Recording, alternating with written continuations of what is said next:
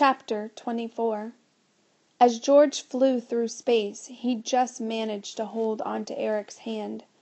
Eric hauled him onto the rock, sitting him down beside him. Behind them, the doorway back into Eric's library vanished. "George, are you crazy? If I hadn't caught your hand, you could have been lost in space forever," said Eric, sounding furious all over again. "But," said George, "silence. I'm sending you back now." "No!" shouted George. "Listen to me. This is really important." "What is it?" said Eric, suddenly aware that there was something very wrong in George's voice. "What is it, George?"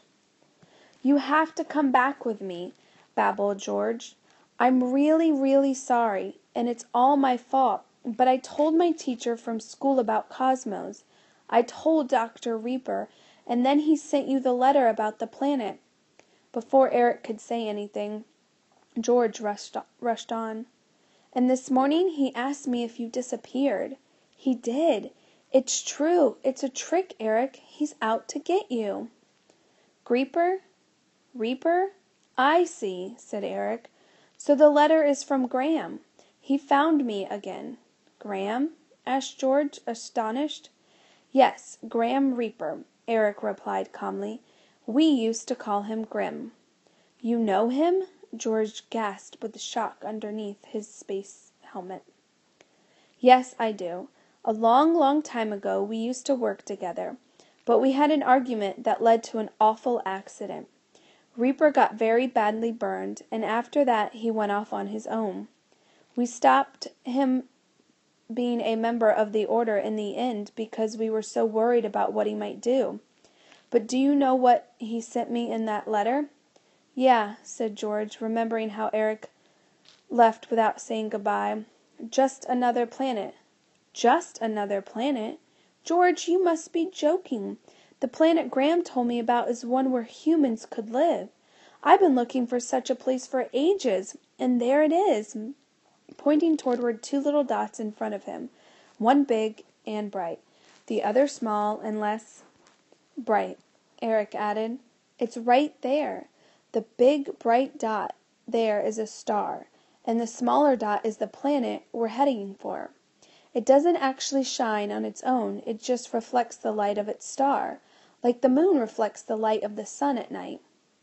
"But Greeper is horrible," objected George, who really couldn't understand why Eric and Cosmos always had to be in lecturing mode in times of danger. "We would never have given you the coordinates of that planet just like that. There must be a trick." "Oh, come on, George," said Eric. "You know that I can get Cosmos to open up the portal to take us home again any time I want. You're quite safe. It's true that your teacher and I had our differences in the past, but I expect he's decided to put it behind him and join in the efforts we're making to explore and understand the universe. And I have installed new antennas on our helmets. We can now communicate with Cosmos even if they get damaged." "Why didn't you ask Cosmos to just send you there directly?" "Let's do just that. Let's get back to your library." "Ah," said Eric, "we can't do that. Cosmos doesn't know what lies ahead of us, and that's my job, to go where computers cannot. After I've been somewhere new, then we can use Cosmos to go there again, like you just did to find me here. But the first trip I always need to do myself." "Are you sure it's safe?" asked George. "Positive," said Eric confidently. George and Eric fell silent for a few moments, and George started to feel a bit better. He managed to stop thinking about Greeper and looked around him to see where he was.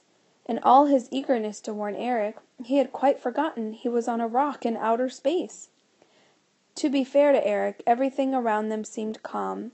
They could see clearly in all directions, and the star with its planet was growing bigger and bigger as their rock approached it. But then something started to go wrong with the path of the rock. Just as George's comet had changed direction when it flew past the giant planets and the Earth, their rock seemed to be switching course. But this time there didn't seem to be any planets around them. The rock was now heading in a completely different direction, away from the distant planet Eric so much wanted to see. "What's going on?" George asked Eric. "I'm not sure," replied Eric. "Look around and let me know if you see any place in the sky where there is no star.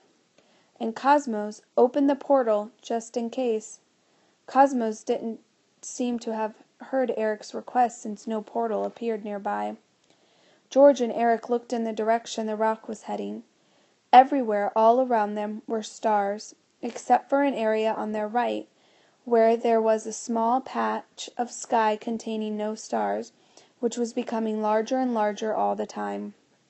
"Over there," George said to Eric, pointing toward the growing dark patch. The stars around it were moving in a very strange way, as if space itself was being distorted by it. "Oh, no," shouted Eric. "Cosmos, open the portal, now, now!" But no portal appeared. "What is it?" asked George, who was becoming scared. The dark area now covered more than half the space they were looking at, and all the stars they could see outside it were moving erratically, even though they were far behind it. "Cosmos!" shouted Eric once more. "Trying," Cosmos replied in a very faint voice, but nothing happened. George's mind was starting to spin. In front of them the dark area was becoming enormous. All the space around George and Eric was warped, and some dark patches started to appear to their left and right. George could no longer tell up from down or right from left. All he knew for sure was that the dark patch was getting bigger and bigger from all sides, as if it wanted to eat them up. "Cosmos! Hurry!" Eric yelled. A very faint doorway started to appear in front of them. Eric grabbed George by the belt of his spacesuit and threw him toward it. As he flew through, George saw Eric trying to reach it too. He was shouting something, but his voice was distorted and it was hard to make sense of it.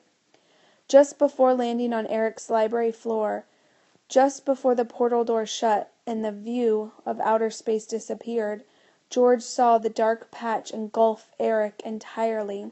It was only then that he understood what Eric had been saying. "Find my new book," Eric had shouted. "Find my book on black holes."